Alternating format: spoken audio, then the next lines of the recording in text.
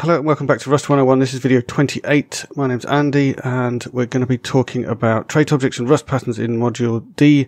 Today we're going to be talking about dynamic dispatch. What is it? Why do you need it? So yeah, dynamic dispatch. We're going to understand different types of dispatch, and then later in this module, not in this video, we're going to be doing trait objects, object safety, some quite knotty stuff in here, difficult things. But we'll go through it slowly, we'll figure it out. So today it's just going to be dynamic dispatch. So let's talk a little bit, just some introductions. So we talked about traits already, but we haven't talked about trait objects before. Traits are a way of describing what an object can do. So they're like interfaces in other languages. You say this thing has these methods. And we learnt about how generics use traits. Basically you can say, my function can take in a thing which has this trait, and then I'll generate you some code for a function that takes in that exact type when you call it. And that's called monomorphization, and we'll go over that again. And then we'll talk about when that isn't good enough and we need to do something more dynamic.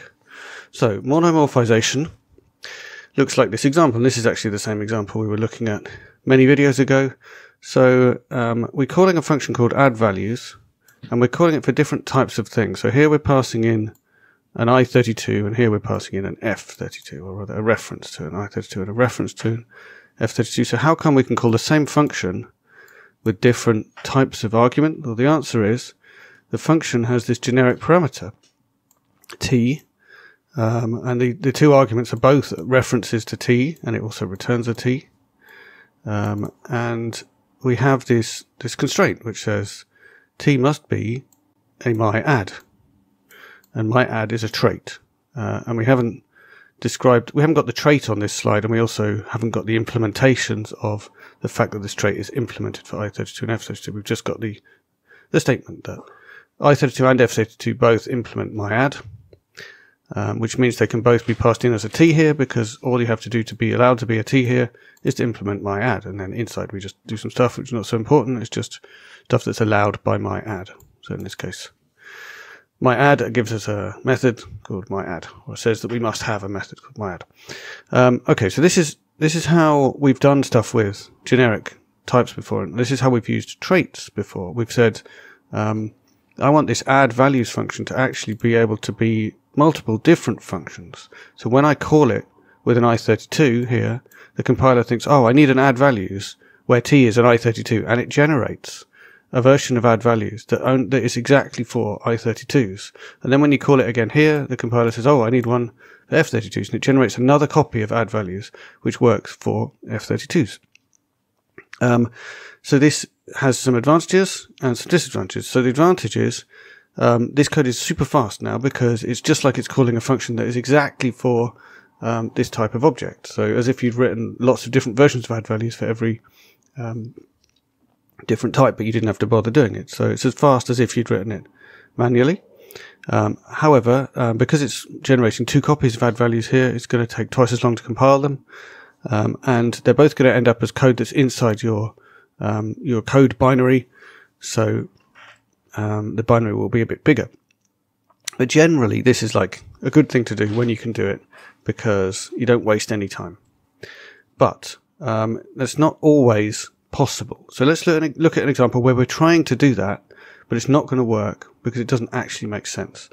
So we'll start off by looking at a couple of different types of logger struct that we're defining. We're defining a file logger, which can log stuff out into a file, presumably, and inside it, it stores the path that we're going to write in the file, the path of the file we're going to write to, and then we're going to implement write, which is a standard trait. So write is a trait. We're going to implement that trait for file logger. We're not telling you how, but we've also got another type of logger called a standard out logger, which doesn't use a file. It just writes to standard output, and that also is going to implement write. So these two structs both implement this trait, and then we're going to have a function which takes in one of these loggers, or a reference to a logger, a mutable reference, because we're going to write to it. And the type of that is, like the type signature of this log function is going to say, you can call me with any type that is write. So it all looks sensible so far, right? But let's look at our code. We're going to read in the command line arguments and figure out what the log file is. And if we've got a log file, we're going to create a file logger. We're going to do this match statement on log file. Log file is either going to be some or none because it's an option of path buff. If we got given a log path, then we make a file logger. If we didn't get given a log path, we make a standard out logger. So it all looks perfectly sensible, right? We create a logger, put it into logger, and then we call log with this logger. But have you spotted the problem? Well, the problem is that, well, the first way the problem manifests, which is possibly a slightly confusing way, is that the match statement doesn't work because we might return a file logger or a stood out logger, and those are different things. So we don't know what the type of logger is. So that kind of exposes our problem. What's the type of something which could be a file logger or could be a stood out logger? And the point is that this happens at runtime. So the compiler can't work it out because of some previous code or something and say, oh, well, we always actually get a file logger, so I know the type of logger. No, at runtime, we might get a file logger, we might get a stood out logger, depending on what arguments you pass into the function. So we need some kind of type that says logger could be either, and we haven't yet got that, got to the point of being able to say that, but we will soon. All right, so let's have another look at another example. And this is like a classic object-oriented programming style example. So we have a trait called render, which we've defined. It has just one method on it called paint. And then we're going to create a thing called a circle, which presumably would have some properties in it, but we haven't bothered. And we're going to create another struct called a rectangle, which again would have stuff in it, but we haven't defined them yet. And then we want to implement the trait that we've defined, render, for circle. So we've implemented the paint method for circle, and we're implementing render for rectangle. We've implemented the paint method for rectangle. So these two things both implement that trait. So we want to make a collection of different shapes. So let's make a vector, create a circle, and then push that circle into that vector. Then create a rectangle, push that rectangle into that vector, and then like iterate through them and paint them all. So this looks like this would be the kind of thing you would want to do, but it doesn't work. And the reason it doesn't work is because, again, the compiler complains. It says, you're trying to push a rectangle into a vec of shapes. Sorry, you're trying to push a rectangle into a vec of circles. So why is it saying that? This shouldn't be a vec of circles, right? It should be a vec of shape or something like that. If we look back here, we can see the first thing that we push into shapes is a circle. And a vec needs to, like everything in a vec needs to be the same type. So the compiler's gone, all right, well, they pushed a circle into this vec, so it must be a vec of circle. Then when you try and push a rectangle in, it says, hold on, that's not the right type. So we need to do something about this. We need a way of expressing it could be this or it could be this based on a trait. All right, so what we're going to need to do this is some dynamic dispatch. We're going to use a trait object. So a trait object is an opaque type that implements a set of traits. So basically it's exactly what we're looking for. It's something which all we know about it is that it implements a trait and not what its concrete type is. So the way we say that, the way we say something uses dynamic dispatch is we say din t. And don't worry too much about this, but I did look up and make sure I understood what this means. Basically what this is saying is we don't know the size of this din t. No. We don't know the size of this t. We know the size of we don't know the size of this din t, but we know the size of a reference to it, right? Or some other thing like a box of it or something like that. So yeah, t is a trait. And in order to use these things, you have to have a pointer to them, which means you have to have a reference to a din t, or a mutual reference, or it needs to be in a box or some other thing where we know we've only got a pointer to the t, we haven't got the actual t, because the t itself, the din t, is not sized, or like we don't know what size it is. So we can't actually kind of concretely hold on to a copy of it. We just have to hold a pointer to it where it's somewhere else in memory. Okay, so the way we would do this in the example is instead of holding onto a logger which was a write, which doesn't quite make sense, we realized we hold on to a mutable reference to a din write. That means you can't just say a mutable reference to a write. You have to put the word din here just to kind of call out to you and possibly to the compiler, but definitely to you, to say this is not actually a concrete thing of type write. There is no type write. There's only a trait write. And so we've got a pointer, a reference, in this case a mutable reference, but that doesn't particularly matter for our purposes, a mutable reference to something which implements the trait write. And we're allowed to hold on to a reference because we know the size of a reference.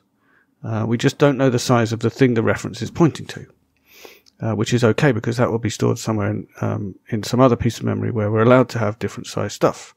So then in order to actually make this work, we need to return in our different chunks of the match a mutable reference to the thing we're creating, a file logger or a stdout logger. And now we've got this pointer type, this reference to dynamic thing in our variable logger. So we're allowed to do that. So how does this look in memory? Well, with the same code as we had before, but now we're going to talk about what this &din write thing looks like in memory. So basically, it's 2 pointers. So that's why I said we know the size of it. The size of it is 2 pointers. A pointer to the actual thing, so that might be the file logger or the stdout logger, and it might have this data path in it, and a pointer to something called a vtable, which is basically all the methods that make sense for the type of thing it is. So this thing here doesn't know what type the underlying thing is. It doesn't know whether it's a file logger or a stdout logger. But it's okay. It knows how to call methods on them because it has this vputter, which points to a vtable, which has all the methods you might need to call on it. So when we call methods on it, we go through the v pointer to find the method, call the method. So there's a cost to this. Every time you call a method on this thing, which we will be doing inside log, I guess, instead of just knowing where the method is in memory, in your executable, and just having the code there and calling it, we have to go and look at this v pointer, find what memory it's pointing at, find the vtable, find the method in the vtable, and then call that method now that we know where it is. So it's a little bit slower, but there are benefits as well to working this way, which is that there's no monomorphization. So there's only one copy of log created. And that copy of log takes in something that's like a mutable reference to a din write or something like that. So your binary is smaller. It doesn't take you as long to compile your code. Okay, so let's fix our log function. So I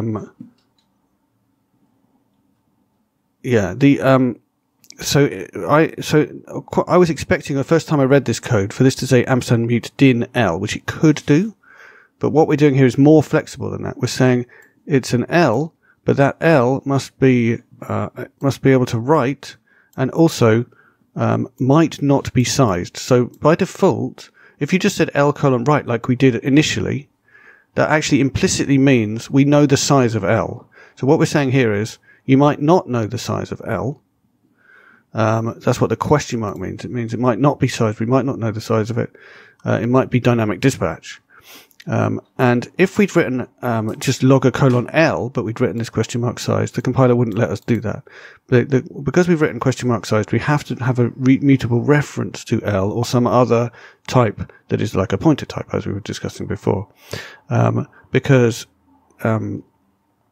a reference to an unsized thing is sized, so we're okay. If we tried to make this code based on something that's actually potentially unsized because of the question mark sized, the compiler wouldn't be able to generate the code. So that's how we modify our log function. And then, as we talked about already, the logger itself is a mutable reference to a din type. And that all works. Sorry, my clicking this is not working very well. Yeah, so basically by being flexible, we're saying you could call log with something else that was write itself, and we would generate another copy of log in that case. But in this case, we're passing in a din write, as I showed you here. So that is going to be there's a version of log is going to be generated for a mutable reference to a din write, and it's all going to work. But we might want to, so the reason why this works, the reason why logger is allowed to be passed in, even though it's not an L, so it's not write itself, it's a mutable reference to L, is that things like &t or box of t or ampersand_dint and box of dint actually implement t. So write is okay with saying yes. This logger thing itself does implement write, even though it's a reference to an L, it still implements write. Okay, so what we might want to do, and what I quite often do, is something a bit simpler than that, which is to say, make log not even take in a generic parameter at all, but just say it takes in a reference to something that's dint write. So now there's definitely only one copy of log ever going to get generated, which is something that takes in a reference to a dint write, as in a reference to something which implements the write trait. And then it all gets simpler because logger itself is a pointer to something that implements write, and log takes in something which is a pointer to a thing that implements write, and we just use it in there. So yeah, the previous example was more flexible. You could just say anything that might not be sized that implements write, but here we're saying exactly a reference to a thing that implements write. Okay, so what else? Yeah, the other example we had this vec of what we intended to be a vec of shape, but actually it ended up being a vec of circle because the compiler was like, well, you put a circle in it, so it must be a vec of circle. What we want to do is change that to explicitly say what type it takes. Or yeah, that's the best way to do it in this case, so the compiler doesn't get confused. So we're saying it's a vec of box of dint render. So we can't have a vec of render. That's the point here, because render is a trait, so we don't know the size of things that are render. But we do know the size of something that's like a pointer to something that's render. And the previous example we looked at, we had a reference to something that implemented a trait. Here we've got a box of something that implements a trait. But for our purposes here, it works out the same. It's just that here this makes sense. If you've got a vec of things, you want to own, in this case at least, you're wanting to own these shapes by pushing them into this vec. So box expresses the fact that we own these things which implement render. So box is like a pointer to those things, but it owns them. So it's exactly what we want here. We want a vector of shapes that we own, but they might be different shapes. So we say, well, it's a vec of box of dint render, and then when we put the circle into the vec, what we're putting in is not just a circle, but a box containing a circle. And when we put the rectangle in, the same thing. Now we've got exactly what we want, which is a vec of things which all implement render, and we can loop through them by doing for each and call the paint method on each of them. And even though this is a box, this shape thing here is a box of dint render, we can call the paint method on it because the box of dint render implements render. So it knows how to find that method, and it's using that vtable to find that paint method, which is why it's a bit slower than if we knew everything was a circle, we could have a vec of circle. We wouldn't have to do all that indirection of figuring out where the paint method is. We'd know at compile time, we'd know it was a vec of circle. So we'd know exactly where in the code circle : paint the method lives. And there we go. So, yeah, like I said, there's some cost to that. There's a pointer indirection. It can be harder to debug because you don't know the exact type of the thing.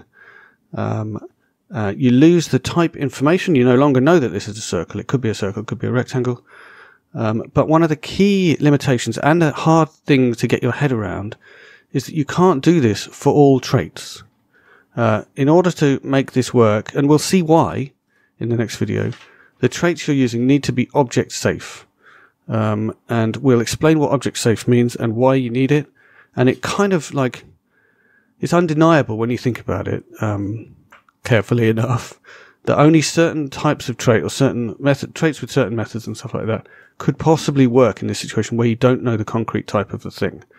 And we'll get into exactly what those rules are about how a trait can be object safe in the next video. But yeah, take a moment to process this stuff. If this is the first time you've thought about this stuff, it takes a bit of getting into, a bit of slow thinking. So give yourself time to process.